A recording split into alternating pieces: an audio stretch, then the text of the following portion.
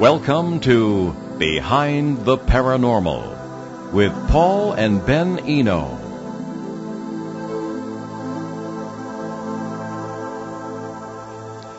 Are there legitimate educational opportunities in the paranormal field? Are some psychiatric patients actually experiencing paranormal events? What do quantum mechanics and the multiverse theory do to religion? Well, I'm going to take Ben's lines here because we have a little bit of an audio problem with our co-host. Anyway, welcome to the 910th edition of Behind the Paranormal with Paul and Ben Eno, coming to you from WOON 1240 AM and 99.5 FM in Woonsocket, Rhode Island, on the Paranormal Radio app from TalkStream Live, on YouTube, and via TuneIn.com. There we go. Today we bring you an open line show and one of our favorite guest co-hosts as soon as we can get his audio going here.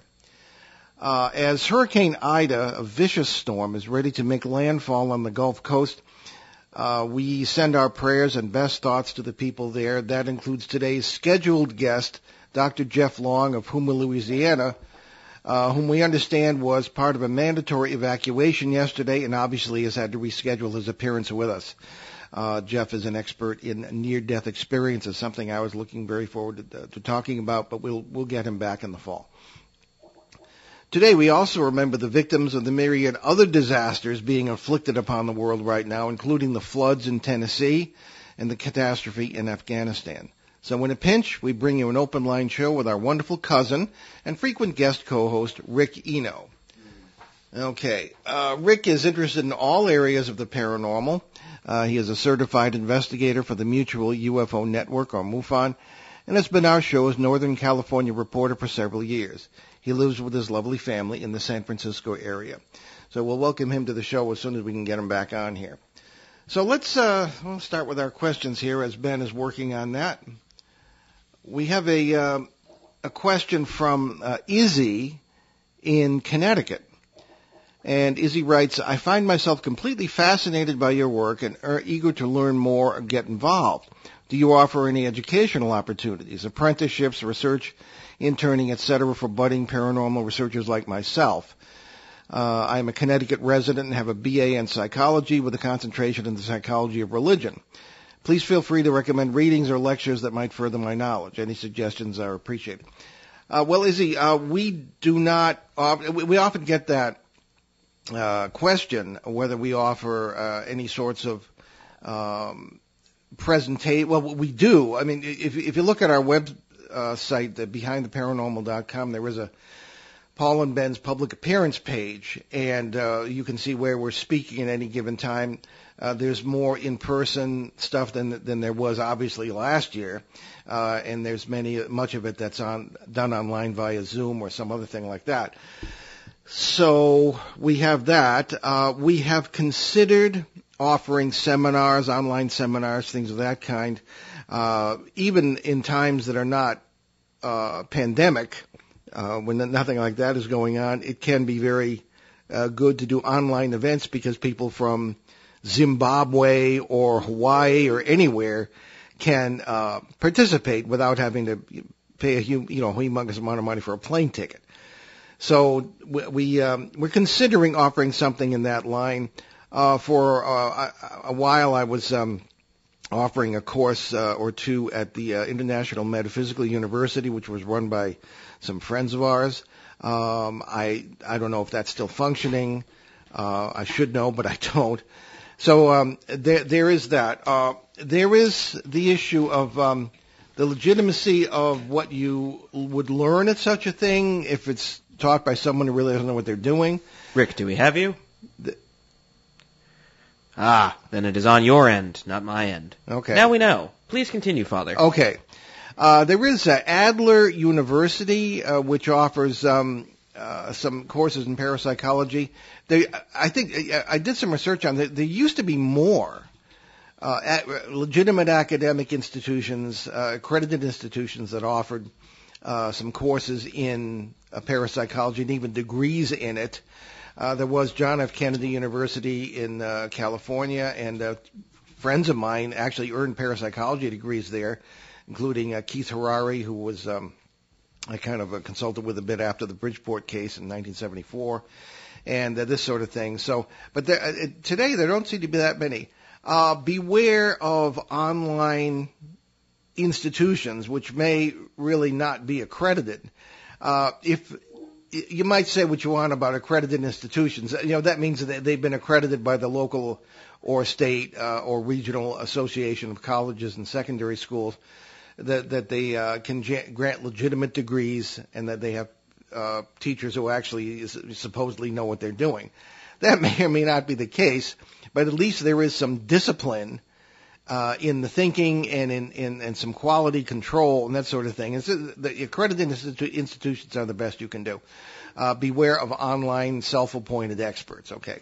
So all that being said, I'm afraid the opportunities in the academic realm for the paranormal education, as it were, are rather slim.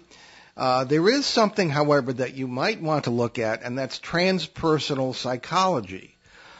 There are more opportunities in that field, and it does sort of touch on paranormal experience to some degree. It acknowledges the existence of spirituality, and it is considered a little bit out there, but legitimate by those in psychology. Bear in mind, too, that scientists, as a rule, tend not to talk to each other. Science is still not as interdisciplinary as it should be. In other words, you can have people who are in behavioral science who don't talk to people who are physicists of consciousness, for example. Within the realm of cosmology and astronomy, yes, there is a lot going on. But within the realm of the sciences of that kind, psychology, etc., it's not really. There isn't a lot of dialogue. So it's all over the place. And I would just say, take the opportunities as they come, but judge them very, very strictly. I'm afraid it's not a very positive answer on that. It's difficult. Third time's the charm, Rick. Does it work? I think we got it. Lovely. We got okay. When in doubt, switch devices. Look at that.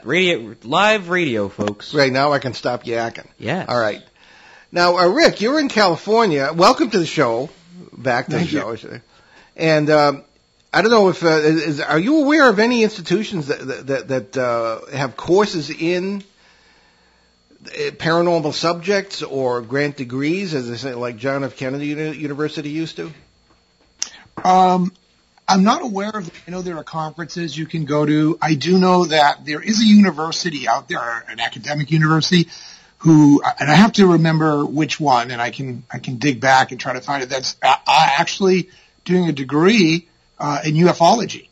Really? But I heard about that a couple of months ago and kind of fell off my chair. But yeah.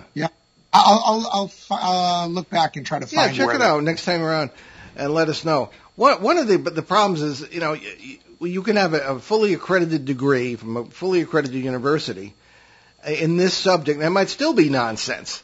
I mean, if they take 18th century points of view on ghosts and all this stuff or whatever, if in an accredited institution, I would not expect that to be the norm. They would be concerned with data and things of this kind. I think that are important and legitimate, and bringing a little bit of disciplined thinking to this. So if you do run into anything, let us know. We'll pass it on to Izzy and all the rest of the listeners. Yeah, and one thing on it, when I remember hearing about it, it was exactly as you just said. It was more about the investigation and the history. Yeah. So how and what the actual history is. And the problem with that is, Paul, as you know, is if you don't have the right people teaching the history, you're going to get a slanted view. So yeah.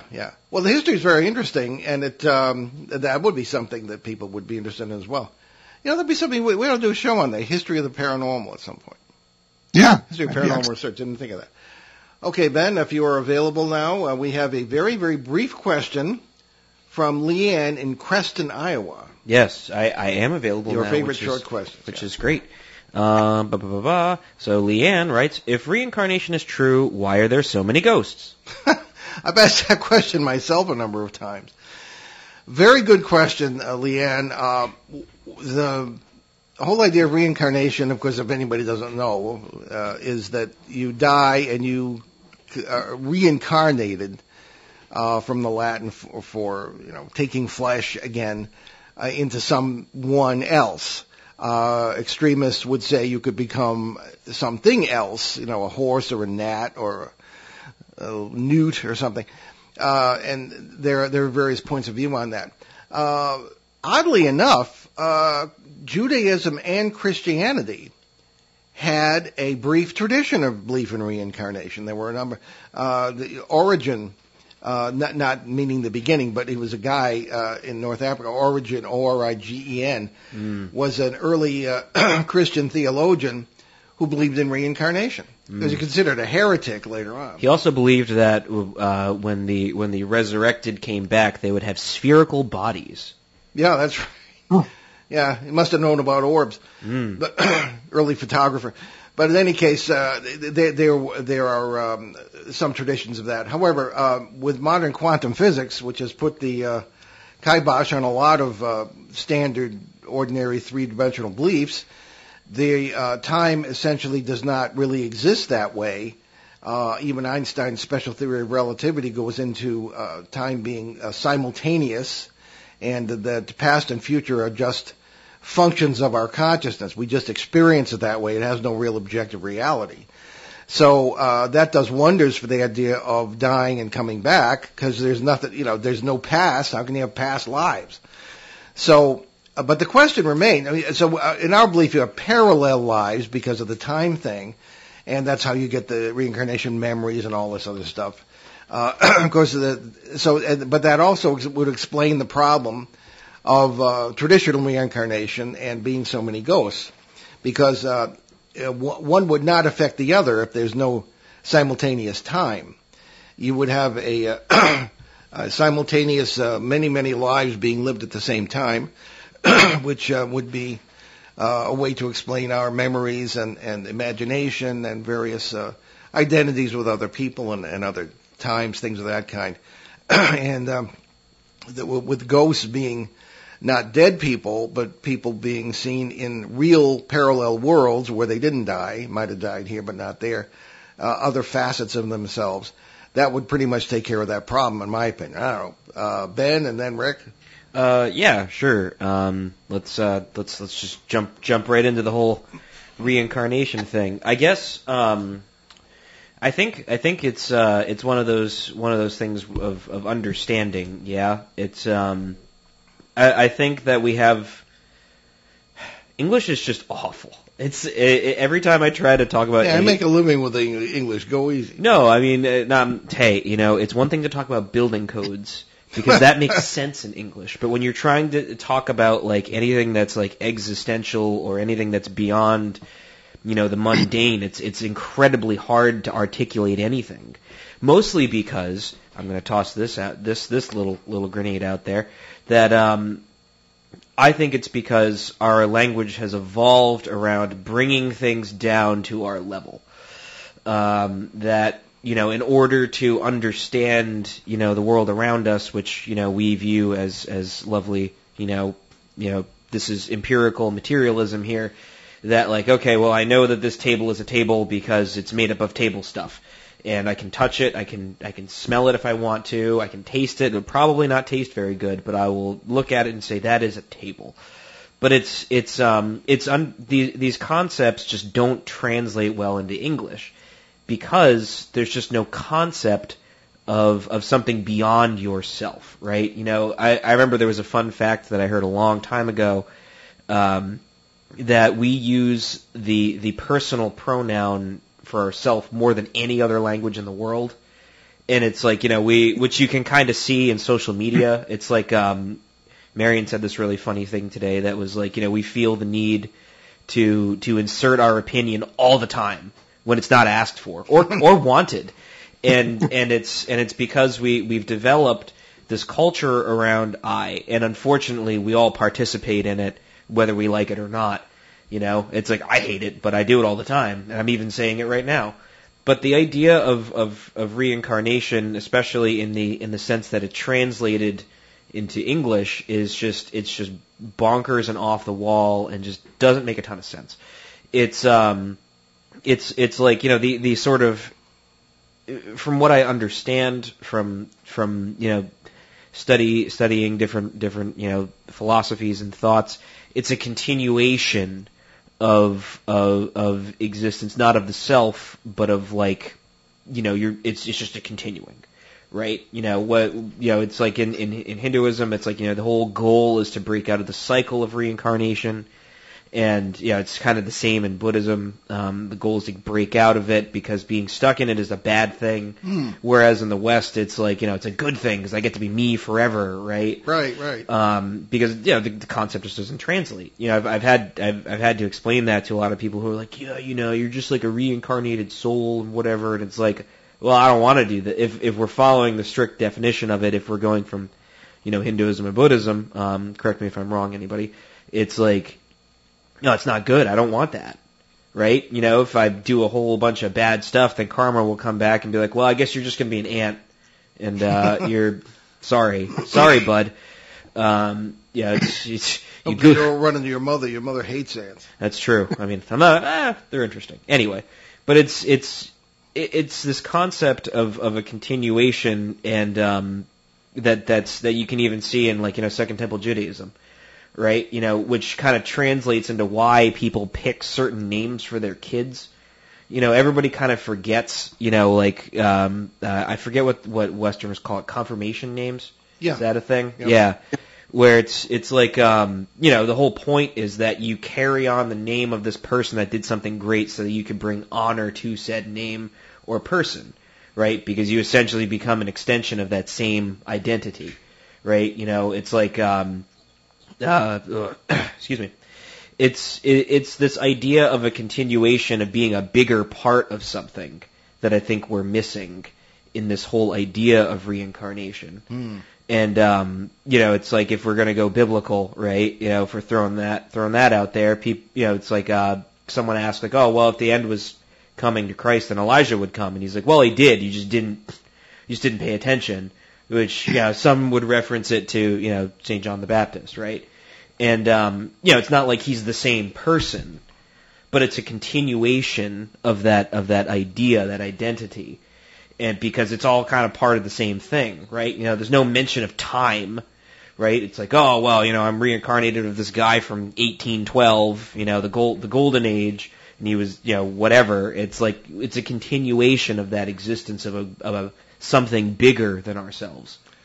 Well, we got Rick's audio going. We should let him say something. Yeah, sorry, Rick. What say you about reincarnation, Rick? Well, Ben, that was not a grenade. That was more of a mortar shell in the center. That was really... I'll just say this. The pagans believe that when you die, your body would be burned, in the Vikings, for example, and that would free your soul. And, Christians believe that your soul and your body are one, and that makes you you. So the second coming, you and your body to be you will be renewed, and you'll have a new body. And so when it comes to reincarnation, just as Ben said it, we don't really have a lot of words to describe it, but when it comes to reincarnation, there's some things that's hard to cross over, particularly if you believe in the multiverse. And then how would that work? Is it a shared soul across the multiverse with different variations of you? So when it comes to reincarnation, I honestly am in the camp of I honestly don't understand it enough. Not just from reading about it and understanding it from a textual standpoint and how it's talked about, but how it would actually work and why would it work that way. So my jury's out on it. However, I have a feeling that reincarnation as, coming back as an ant or an aardvark, isn't the way it works. I just have that innate feeling. I don't know what sparks that, but it just doesn't seem to be the way that works. Okay, well, before we move on to the next question, I'm going to defend the English language, the source of my income, a little bit by saying that there are over 3 million words in English, very few of which are used. That's a good point. You can carry on conversations, and most people do, entirely with cliches that mean nothing, Now, the other day, there was a friend of mine who was having a birthday, and I wished her an auspicious anniversary of her geniture. And everybody was all boggled and everything falling out of their chairs. And I think that if we used more words in English, like perhaps the situation Ben described might improve. we might be able to approach more fully at least some of the paranormal or theological or whatever concepts that are pretty slippery. But that being said, I don't expect everybody to be absorbing the full dictionary anytime soon, so we'll go to the next question. But then is language informed by culture? Well, this is true, and heaven help us. All right, well, here we are. These are two questions from our dear friend Peter in Bogota, Colombia, and they are meant for Rick. Yes, for you, Rick. Yeah, Rick, now you're you in the spotlight. Yes, indeed. Now that we have everything functioning, our good friend Peter writes to us: what are the most mysterious UFO cases in Northern California that you are aware of? Oh goodness, his domain. So yeah, so there's many buckets to that, and I think I'll give an answer here, but I'm back on the 12th.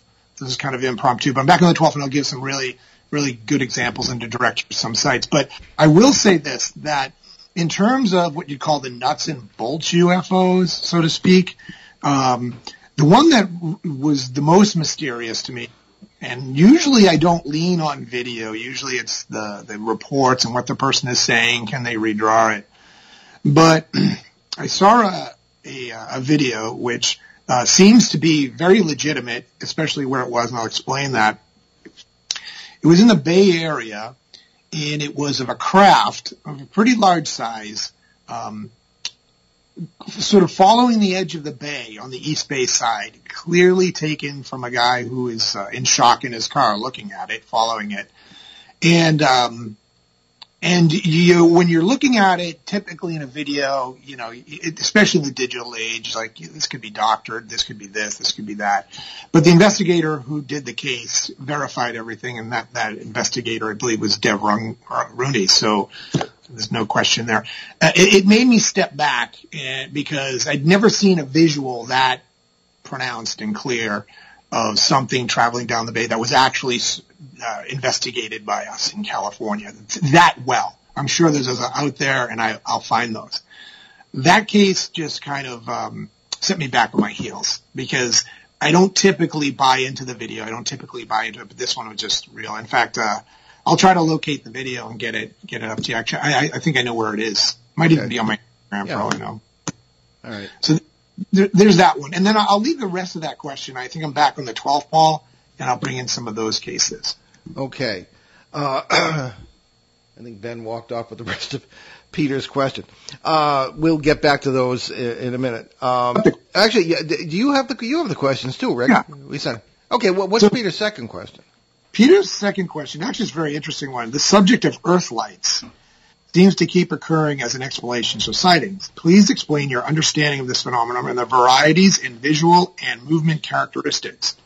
Okay, so Earth lights basically, it's a reflection from the Earth of light, and that can be taking place by sunlight, moonlight, volcanic tectonic activity that reflects back out from the Earth. So what happens is, in the phenomena, for an easier explanation, if it's reflecting off of a cloud, reflecting off of any objects in the air, including the moon, I guess, what that can do is project some type of shadow that will seem to have contours.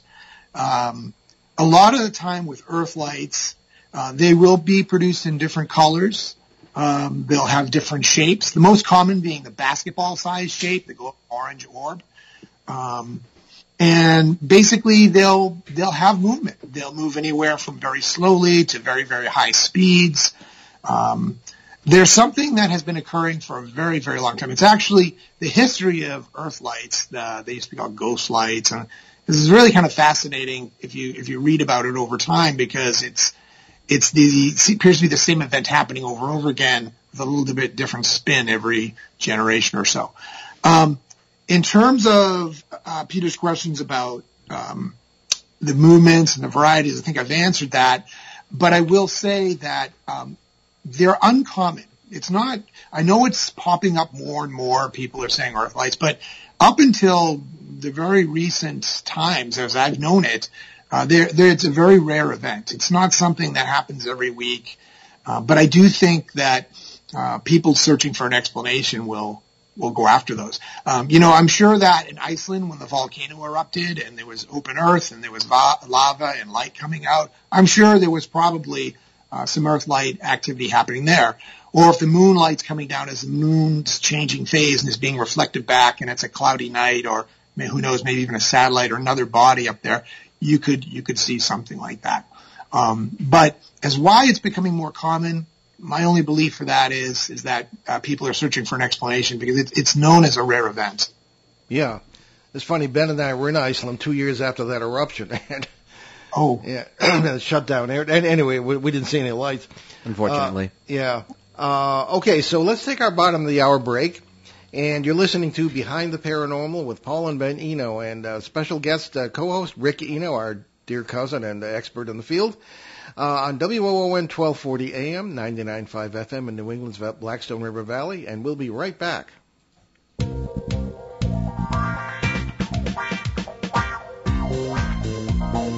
The night is alive. Join us and take a walk on the weird side when you tune in to the Kingdom of Nye, hosted by Heather Wade, the finest in late night talk. Listen live free weeknights starting at 9 p.m. Pacific time at thekingdomofnye.com, talkstreamlive.com, and the Paranormal Radio app. Wanna take a ride? Local and live at 99.5 FM. And welcome back to Behind the Paranormal with Paul and Ben Eno, and Rick Eno today as well, our special guest co-host. We're doing open lines on WOON 1240 AM and 99.5 FM. And let's continue. Now, we were talking about responding to a question about earth lights, and a question, what does that mean, too? Tectonic, seismic, this sort of thing. There was some speculation that the lights seen in the sky that are often interpreted as UFOs in seismic areas could be simply the result of the plates shifting. This has been duplicated somewhat in laboratories, seismic laboratories. However, the lights only last for a split second. They're like flashes. So to have something that's doing strange maneuvers and coming close to the ground, zipping off into space, that has never been duplicated and probably is not the result of any sort of seismic activity. So that being said, Ben, did you have any comment on the Earthlight question? I actually don't know a ton about them. So this has actually been very educational for me. Good. But it does actually coincidentally lead into another listener question we have from Ray here in our listening area in Woonsocket, which is your shows with Linda Zimmerman are really interesting. She has talked about UFOs actually going into and coming out of the ground. Have you guys ever heard of any other cases of that, and how does that work? Well, I can't think of a more perfect question. I know, yeah. Follow that other one. Look at that. We've done the shows with Linda, who is a good friend of ours and is becoming very well known in the UFO fields. He's been on more and more television documentaries about this subject, and she lives in the Hudson Valley of the state of New York, and which has really kind of met up with our Litchfield, Goshen, Torrington, Connecticut triangle, because we pushed that out to about 330 square miles at this point, and it's gone into the Hudson Valley. So our area of research has linked up with Linda's. And the Hudson Valley of New York is very, very well known for UFO activity, including UFOs that have been seen coming out of the ground and going back into the ground. Now, what's that about? And this links right up with the question of Earthlights. Are these UFOs in the sense of any kind of craft or intelligently controlled lights or whatever? Or is it something else? I don't know. Rick, any thoughts on that? As far as the ground goes, I haven't heard of the ground per se. I've heard of the median water, going in and out of water even without splashes, and some with splashes, but I haven't heard the ground. But it would make sense to me that if they can enter the water without making any splash, if they can sort of pop in and pop out, then maybe there is a way they can enter the ground by just traveling through the ground in some dimensional way to get to whatever's underneath it. So it makes sense to me, but I haven't actually heard of a case of that. But I'm sure it's out there. I don't know it all. Well, sure this is where it might meet up with I guess what could be called earth lights or spook lights, phantom lights, that sort of thing. There is Brown Mountain in North Carolina. Now, I've been there but I did not really see any. There are things that might have been light, but I really couldn't be sure. It's a park area, so it's public land, but there have been some remarkable videos taken by people I know of these lights. Initially, the natives considered it to be the spirits of their ancestors, and spirits always enter into this somewhere. There are other areas of the world, and certainly in the United States, particularly there's a particular cemetery in Arizona where these lights take place. So naturally, everybody assumes that they're ghosts. But I think there have been some studies. Vincent, I think his name was Gaddis, Gaddis, wrote a very very good book, a mysterious. I don't like to speculate on the air, but look for Gaddis and Mysterious, and you'll find the book, where which I think it was written some years ago, but it is a very good treatment of this subject, and he gets into where these things take place. But it is common, and these things do come out of the ground and go into the ground, which raises sort of would call for a broader definition of them being extraterrestrial spacecraft. Now, who knows?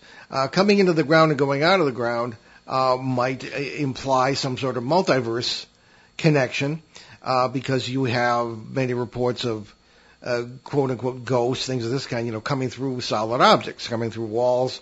And there are shamans with whom I've spoken who say you could, if you knew how to do it, walk through solid walls, because we're mostly, as any nuclear physicists would tell you, we are mostly empty space between the molecules of our bodies. So I've never seen that. I'd like to, and I think it's as much of a mystery as the Earth lights at this point and things coming out of the ground. But it's been well witnessed in the Hudson Valley area, and next time we have Linda on, we can really get into that in some more depth.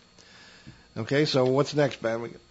So we have a question from Tanya in Laconia, New Hampshire, that is about poltergeists. And she writes, if a poltergeist case is untreated or treated by idiots... She's listened to our show for a long time. I guess that's fair, yeah. What can be the final result? Well, that's a good question. And I often wondered that early on when I was running into poltergeists. What happens if nobody does anything about this? I came to think, and I could be wrong, I came to think of the poltergeist phenomenon as a sort of step in the world of the parasite. In other words, parasites will start by trying to rattle you. So you put out negative energy they can eat. All right, and parasites, for those who don't know, this is what I think folklore calls demons. Their theology is not the same as ours unless it helps them. And I've seen this time and again from possession cases all the way down to poltergeist.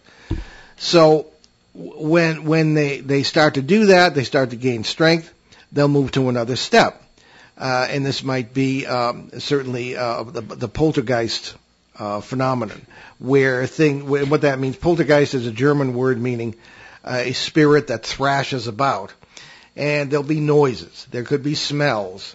Occasionally, there are visual experiences, which I have had in the presence of other people.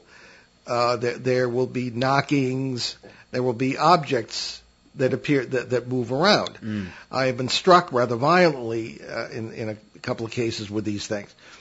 The next step beyond that's usually where people will, if they do seek help, will call help when the stuff starts flying around and hitting you, all right, or just flying around, table floating in midair, things of that kind.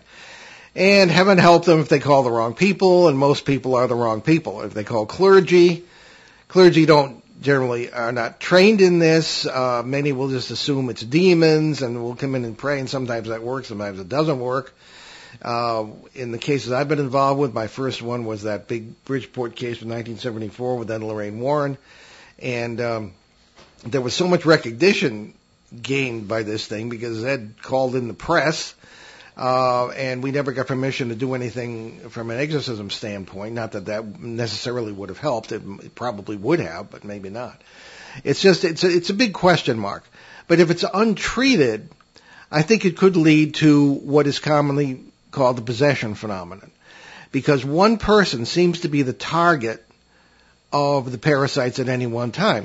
In parapsychology, this person is known as the agent in a case of RSPK, or recurrent spontaneous psychokinesis. And in this case, in the Bridgeport case, it was Marcy, the little girl who was 10 years old. But I've seen these things move on to other people if they can't get enough to eat from, in this case, it would have been the little girl. So I think that there would be a step up, perhaps beyond that, if it's untreated, to possibly a possession situation. And I dealt with those assisting a priest in 1973 and 74 at a psychiatric hospital in upstate New York. And I just did not get the impression that the theology was good enough to explain what was actually happening here. These things are hungry, they're hostile, they want to eat, and they will do whatever they can to get it. And they do not care about you.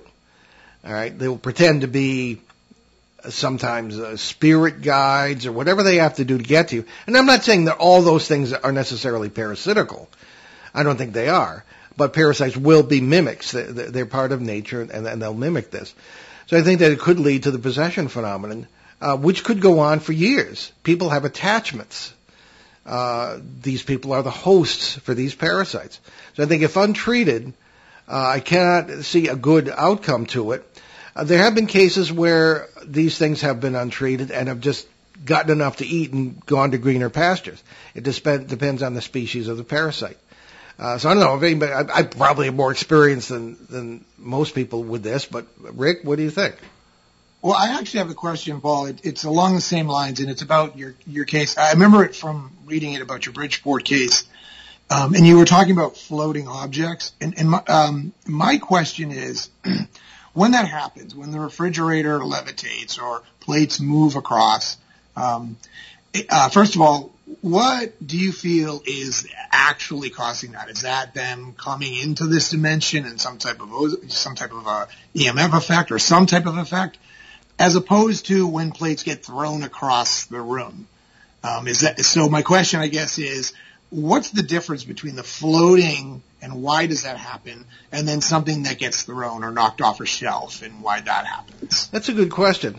In that case, and in most others, that was probably the second most dramatic case. The one was a few years later in New Haven, Connecticut, where, really huge armchairs were being thrown across the room, things of that kind, and almost hit me.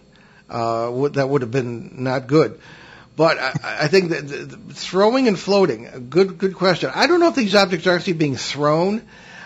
In my opinion, looking back on it, I think that we were dealing. Well, first of all, parasites are multiversal creatures, as we are too, but they know how to use it. They will come back and forth, and I really got the impression that in the Bridgeport case that 4 of these entities were coming and going from somewhere or somewhen, and I hadn't really developed the idea of the multiverse by then for paranormal use, as it were. But it made sense after I experienced this. They were coming and going, and there seemed to be different energies or forces that accompanied them that were not necessarily intelligent. In other words, I think that when the refrigerator floated, you might have had an overwash from a world, and they'll move between different worlds with different laws of physics. Physicists say, who believe in this, that you have different laws of physics in different worlds. So I think that when the energies sort of overwashed with them when they entered our world, that you may have had a world where this refrigerator was very light or weightless even, and floated in the presence of me and a couple of six first responders and myself. And that's just one idea. But I never got the impression when anything was, except once, when anything was moving, that there was an entity present. When the entities were present, when they attacked on Monday night, things weren't moving. They were, So I think that it might be just the energies involved that accompany these things when they move back and forth. The metaphor I always use is like if you're running down your hallway and there are a bunch of newspapers or papers on a desk or a table, the wind you stir up is going to knock them off the table. You didn't do it deliberately or personally, but the conditions you created when you cross the room let those things move. So I think The answer is more or less something like that. And whether it's being thrown or whether it's floating is probably incidental depending on the kind of energies involved. And that's really the best I can do. Ben, you look like you want to say something. Oh, no, I'm contemplating the prior question. Oh, okay. Considering one of the 3 million words in the English language. Yes. Yeah. This word is the word the. Yes. Rick, any comments on that? No, I think that's really helpful. That makes a lot of sense because I was always interested. It's just my opinion. Yeah, but it makes sense because when I was reading about your case and there was a physical attack on you versus, and I think it was New Haven where there was a lot of things floating in the room and there was the odor of an ozone or something in it. Yeah, in the store beneath the apartment, I swore there were bottles of soda floating, and that's one of the reasons they called me was because they were. Bottles of soda rising the shelves and hitting customers. And the lady got them the heck out of there before rumors started, and she closed the place and said they were doing renovations. She even got her brother-in-law to park his remodeling truck outside, so people would think this lady was good, except in dealing with the parasites because she just egged them on and made it all worse. And solved by a joke book. Solved by the joke book. Yeah, Brother Juniper. Peter from South America had asked, well, what joke book was it you used to get rid of Republic? And I said, nobody's ever asked that before, and I still have it. And I put a picture of it on the Talking Points page for that show. I remember I read it, and I was like, wow, this is some dry humor. Well, it was, and it was cute. But we yucked at it. We had a great time. And the things were never seen or heard from again. Anyway, but not the usual course I would recommend to deal with poltergeist. But anyway, there it was in that case. Not a one-size-fits-all, I suppose. No. And speaking of Peter, here's another question on something rather different. And now for something completely different. Peter writes to us, what is your personal opinion of what a human being experiences at the moment of death or translation and beyond? What would your parallel worlds version of this event be like? I'm having difficulty visualizing your alternative concept. Honest man, Peter. Well, I don't know if he's asking me. One of the reasons I look forward to talking with Dr. Jeffrey Long today, the expert in near-death experiences, is because we know each other from, we're on the board of this institute, and so we've talked in that context. But he says that one of the characteristics of a near-death experience is a very vivid visual experience of something that isn't necessarily present. In other words, when I was having, I guess, what could have been considered a near-death experience, and when I didn't know it, I was quite ill, as it was many years ago, I saw a lizard of tremendous beauty. And I'm not big on lizards and reptiles, but this was absolutely magnificent. In a man-made cave, sort of coming out, and it was incredible. Now, that's not usually people see, tunnels of light and the Christ or Buddha or, somebody or their ancestor. And I saw this lizard. I don't know. But it was a beautiful experience. And I have been able to duplicate that almost on a daily basis, and that sort of visual experience, either in a hypnagogic state, coming and going out of sleep, or sometimes just while meditating or things of that kind. And Ben, now you've talked about when you were a kid, we were talking about this because you were learning to meditate and this sort of thing. Yes, when I was 5 years old. Yes, I remember the days very well. Started you off early on that. So.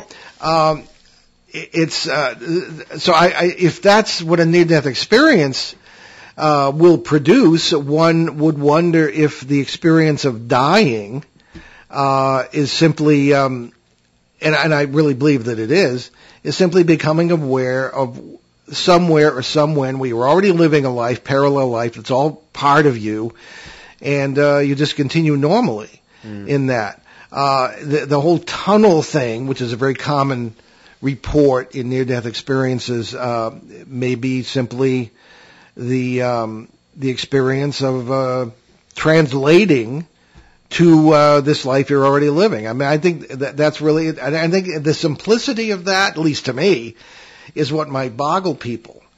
So, I think that maybe people have to, okay, what happens when you die? Well, maybe nothing happens when you die. Maybe you simply go into this and you make your own bed in the multiverse. And this, in a way, I think is good theology as well. You make your own bed in the multiverse, and it can be pretty difficult.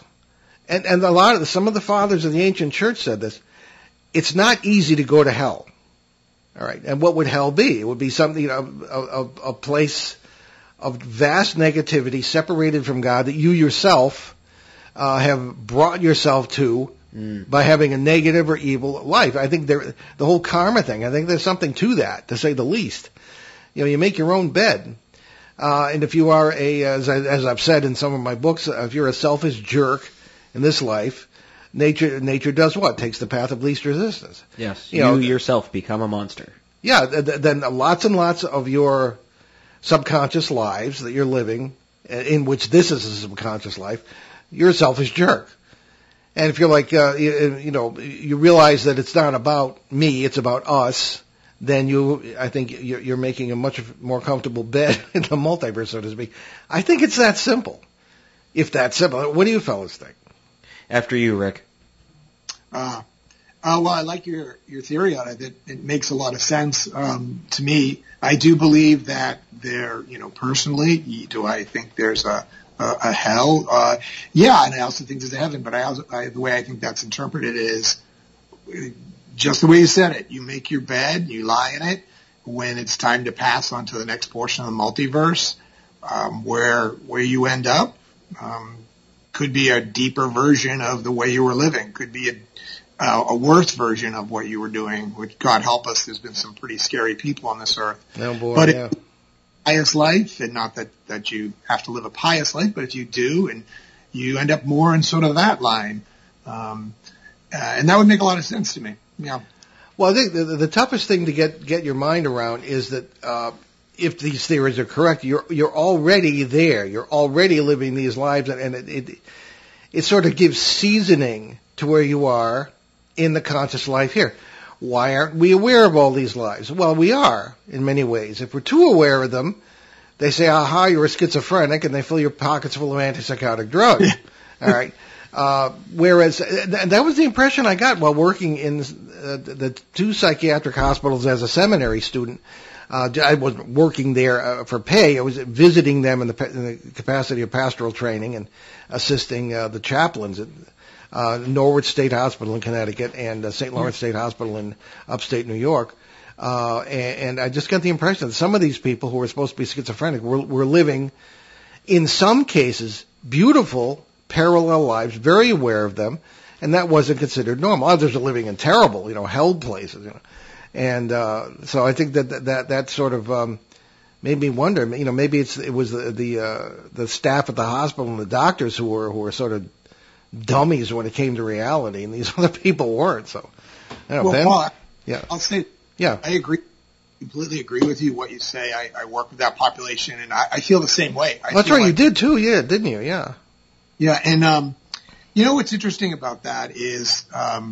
I do sense that there is something in these people that has a connection to the multiverse. And in some people, that filter is not complete. And so they're kind of, for a person who is living fully here, would look at that as what's going on with that person. What's the problem? What's these voices? What are they hearing? What are this? Now, that's not all cases, but I do think there's a fair number that are that way. And when you come to the multiverse and you think about that, when you translate into a life that's already there, and I remember this from the case you had. I think it was you were meditating, and the gentleman was in a plane accident, and he had a broken arm. And the stone church thing, yeah. And my biggest question that ever came out of that was, as he seemed to be translating through your narration of it to a point where he still communicated with you, but you didn't really know what had happened in the basement in the days before. Do you know what I'm alluding to? Yeah, his memory was changing as we spoke. Yeah. And I'm thinking as you're translating and you're in his basement of the church and he's figuring it out, those memories are now changing to the current multiverse situation across all multiverses. And would have no recollection of himself prior, but he seemed to remember talking with you in some regard. if I remember it correctly. Yeah. Well, that, folks, that is in my last book, Dancing Past the Graveyard, Parasites, Poltergeist, Parallel Worlds, and God. And if you want to buy it, I'm not going to argue with you. So that's many other similar stories in there, things I had not wanted to write about because they make me sound goofy. But you get to a certain age, you don't care what people think. Ben? Oh, yes. We as humans have the unfortunate experience of not knowing much at all. Right. We're not omnipotent as much as we like to think we are. We're not omnipresent as much as we like to think we are.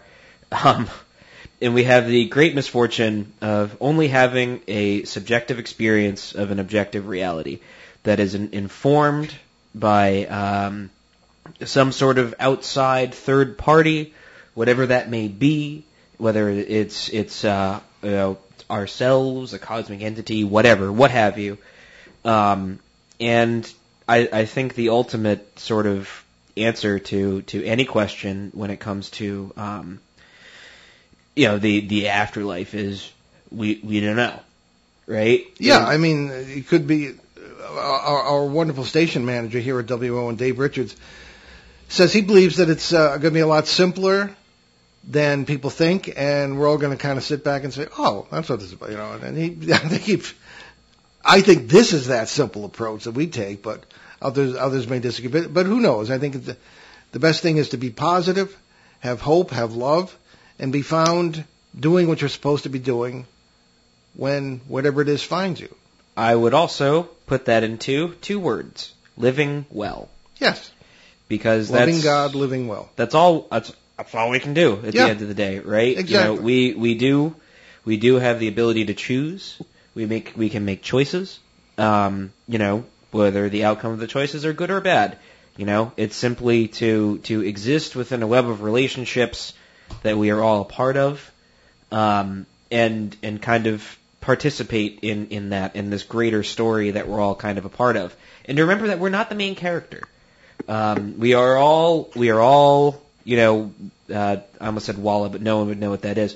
We are all extras in there, and nobody is the main character. Well, we may be characters, but not necessarily the main character. Right. Yeah, we're all participating in the same mythology, and it's all happening right now. Well, on that note, let's go to our announcements. Leave people a lot to think about. Yes. So, let's get started. On Tuesday, September 21st, my dad will present a program on UFOs, cryptids, and ghosts via Zoom at Mainline MUFON in Philadelphia. You can check that out. Mainline MUFON, MUFON.com. Yeah, that's a virtual event, so anybody can participate. If you live in the Maldives or somewhere, you can do it. On Friday, October 8th, I'll present a paranormal overview at a somewhat unlikely venue, the Arizona Dowsers Conference at the Little America Hotel in Flagstaff. Visit dowserssouthwest.com for more information, and people are invited to that. Indeed, and we'll present once again at the Western Connecticut UFO Conference during the last weekend of October this year, and that's on Sunday, the 24th. We'll do a live simulcast with the conference. This will be an open line show format with Kathleen Martin taking questions from conference participants and our global audience on the Betty and Barney Hill abduction case, of which 2021 is the 60th anniversary. Wow. On the following Saturday, COVID variants permitting, we'll present live at the Danbury, Connecticut Public Library to wrap up all the rest of the conference, and other presenters that week will include Mark D'Antonio, Tom Reed, Michael Spratt, Linda Zimmerman, Mike Panicello from Connecticut MUFON as well. So, Rick, what's going on with you? Well, we're celebrating birthdays. My son just had his 12th birthday, and I had him wondering, 22 in NASCAR, his favorite driver, Joey Logano. We'll be rooting for him this year in the Cup Series coming up. Then I'm hopefully coming in October to see Cousin Paul present in Arizona, so I'm looking forward to that. That'd be cool. We're going to talk about that because there's more going on than you think.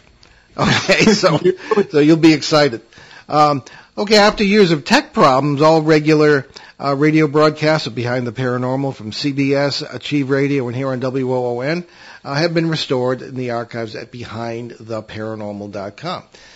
In addition, our show has its own app now. Check it out. You can go to BehindTheParanormal.com and download it right there. It's still not available in the Google and Apple stores, but it will be hopefully soon.